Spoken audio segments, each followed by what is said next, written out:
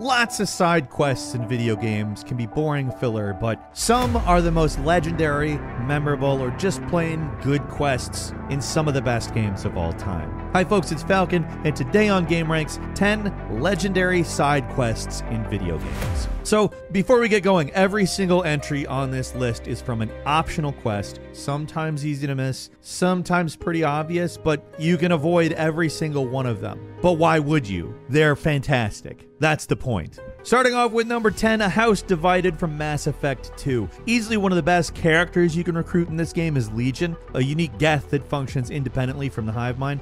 They were the primary enemy in Mass Effect 2, so getting one in your party was a pretty cool twist. The mission where you first meet Legion is required, but the second major Legion mission, his loyalty mission, is one of the best in the entire game, if not the entire series, and you can skip it if you want. Legion as a character adds a ton of depth to the previously fairly one-dimensional Geth, which basically functioned as space undead in the first game. They were kind of creepy and mechanical zombie things, and with Legion you could find out a lot more about them and the unique way of experiencing the world that they had, how Geth isn't really a single unit, and each Geth robot is actually a collection of multiple programs. For this mission, Legion asked for your help to destroy a virus created by the Geth heretics, who worship the universe-consuming Reachers, and if it was deployed, it would infect the rest of the Geth, force them to join the heretics, who, by the way, were in a genocidal war against all of organic life, which wouldn't be nice. That would be bad, right? Unless you're a psycho, I don't know. Shepard travels to the heretic station, which houses thousands of sleeping Geth robots. It has this cool and sterile machine precision to it. There's no windows, there's no air, minimal gravity.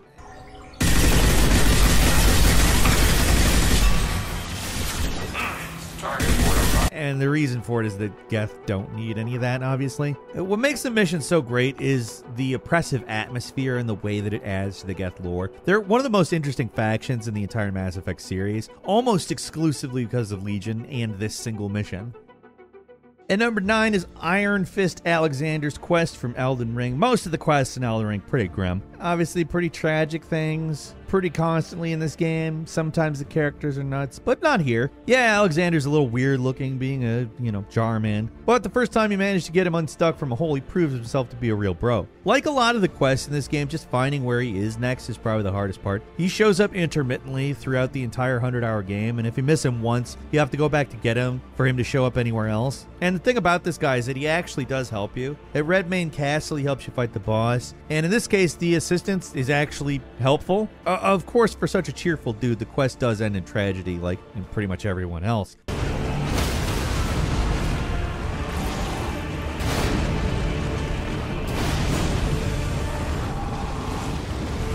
Near the end of the game, he challenges you to a warriors duel, which of course you win because he's a big jar. And all you get for it as a reward is just his disgusting innards and a shard that increases the power of jar weapons. But it's not really the treasure at the end that makes the quest so legendary. It's just Alexander himself. His bizarre appearance, jovial personality, and all-around hopefulness makes him one of the best NPC quests, not just in Elden Ring, but just from the entire From Software catalog.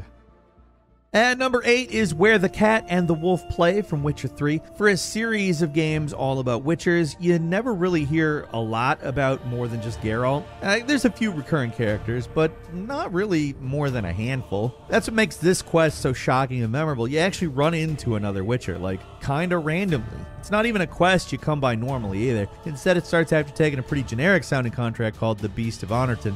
When you get to the town, instead of getting this standard contract negotiation and mission objectives, Geralt finds the town empty.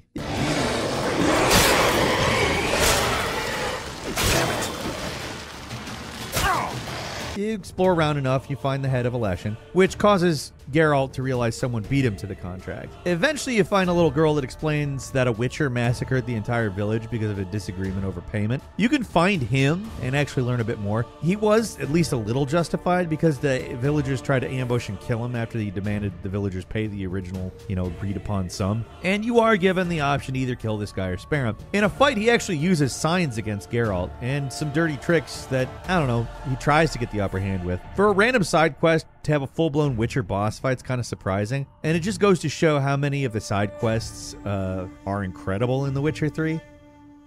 And number 7 is Miracle on Tenkaichi Street from Yakuza 0. The side content from the Yakuza games kind of all over the place. Sometimes legit interesting, other times total farce. You can never really tell exactly what you're going to get. One of the most all-time ridiculous and most memorable side quests comes from Yakuza 0, where Kiryu somehow gets involved in helping an American production that's filming in Kamurocho for some reason. At the start of the mission, Kiryu is kind of just like, oh, there's some celebrity here, whatever. Like, he doesn't care at all, but then immediately runs over to where they are and starts fixing their problems. The Americans in question are, of course, director Steven Spinning and the pop star Prince Miracle Johnson. The game is set in the 80s, so you can probably guess who they're supposed to be. Whole situation totally absurd.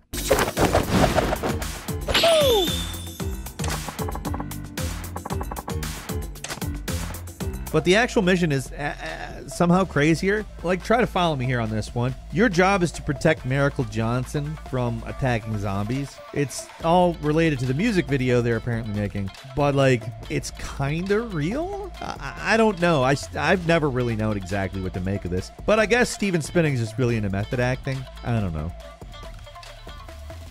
At number 6 is the Superhuman Gambit from Fallout 3, a fairly memorable and goofy side quest. If you've ever played Fallout 3, you know exactly the one we're talking about. The town of Canterbury Commons is a battleground between a supervillain and a superhero, and it's up to you to get things sorted out because the whole situation is driving the townsfolk totally crazy. There's the antagonizer, the supervillain who commands an army of giant ants, and the mechanist who is apparently a hero, but also has their own army of robots. You're given a lot of different ways to solve the situation. Like, you can either get one of them to back down, you can use one to fight the other, or not side with either, kill them both. I mean, there's a lot of ways to resolve the situation.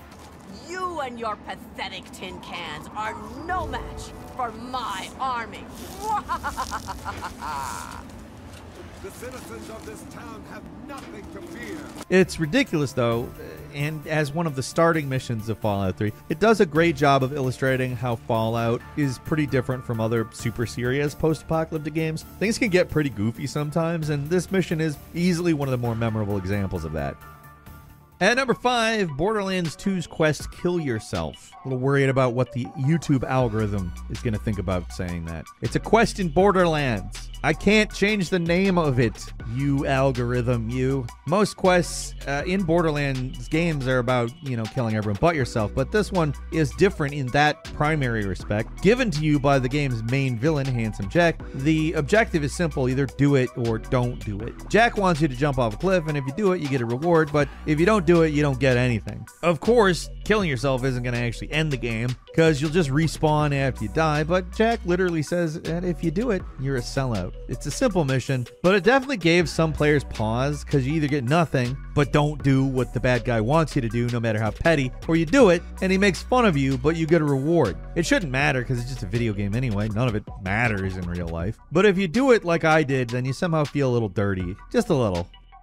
And number 4 is Gone Fishing from Vampire the Masquerade Bloodlines, the only quest in the game where Big the Cat makes an appearance. Just kidding. Not true. I'm not sure how well Big the Cat would fare in the world of Vampire the Masquerade Bloodlines. But some of the best quests out there are the ones that can surprise you with something legitimately new. It's pretty rare when quests like that show up, and when they do, they stand out. In Gone Fishing, a memorable example of what I'm talking about here. So, in the Chinatown area, you can talk to this unique-looking character named Ming Zhao, who wants your help hunting down this red dragon guy. She mentions that he's possibly a demon known as Hengayukai, but you know how these games normally go. They just give him glowing eyes or something and call it a day. That's what makes his actual appearance such a surprise. You encounter the guy in the fish market, he transforms into a hammerhead shark man hybrid, and all you can do is kill him. It's the only time you ever see a monster like that in the whole game, and it's not even part of a main quest. You almost never really see games throw in new enemies or bosses and random side quests, like this kind anyways. Like, that's something you see in more offbeat and weird games like Control. Also, it's a hammerhead shark man. Like, it's kind of silly too.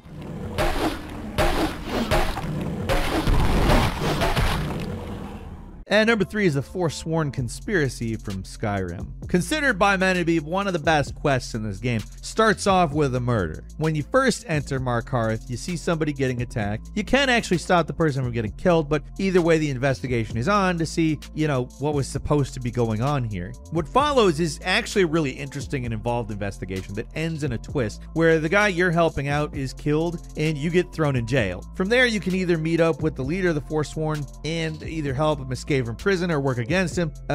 It's even possible to help him, then turn on him at the last minute. Most quests in Skyrim have a really set outcome. Can't really do a lot to change what eventually happens, but these quests give you a lot of different ways to resolve things. Throw in some interesting one-off characters and an interesting mystery, and that makes this one of the best quests in the game. I think we can overlook your crime. But you had to just go and cause trouble. Now we have to pin all these recent murders on you. Silence witnesses. Work, work, work. And number 2 is Fiona's Forest quest from Chrono Trigger. Now, one of the best things about Chrono Trigger is the endgame. At a certain point, you're free to just take on the final boss Lavos whenever, but there's still like tons of things left to be done, and they're just as good as the rest of the game's content. Some of the most memorable stuff to do is at the end of the game, but a common favorite is this surprising quest, which involves using some time travel to turn a barren desert into a lush forest. To start this one, you got to talk to a woman named Fiona in her house in the middle of a desert in 600 AD. They want to start planting trees, but they need your help to clear out an area of monsters called the Sunken Desert. If you do that, and then leave Robo to help plant the seeds, then when you return to the spot in 1000 AD, you'll find a lush forward and the rusted remains of Robo. After fixing him up and camping in the forest, a random time portal opens up, and you control Luca now, where you get the ability to change the past and save her mother from getting injured on this mechanical contraption. It definitely takes a turn at the end there, but it's an interesting quest with a lot of memorable moments. Like the part where you have to input a password to save Luca's mother is especially tense, and it's especially impressive considering this is a side quest for a game from 1995. Like the fact that there's an endgame area in a JRPG from 1995 alone is actually pretty cool, but this is all really interesting story stuff.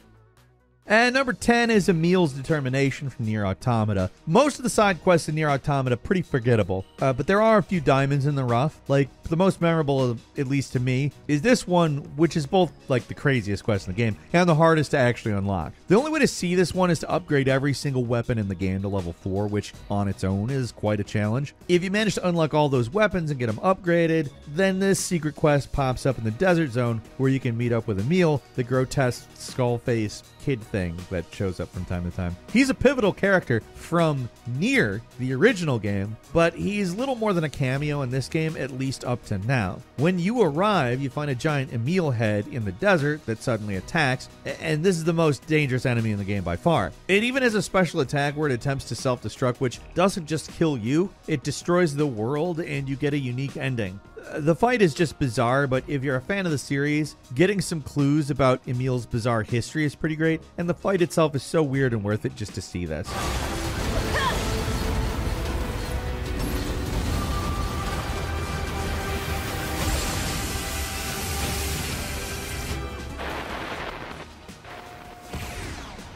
And that's all for today. Leave us a comment. Let us know what you think. If you like this video, click like. If you're not subscribed, now's a great time to do so. We upload brand new videos every day of the week. Best way to see them first is, of course, a subscription. So click subscribe. Don't forget to enable notifications. And as always, we thank you very much for watching this video. I'm Falcon. You can follow me on Twitter at Falcon the Hero. We'll see you next time right here on gameranx.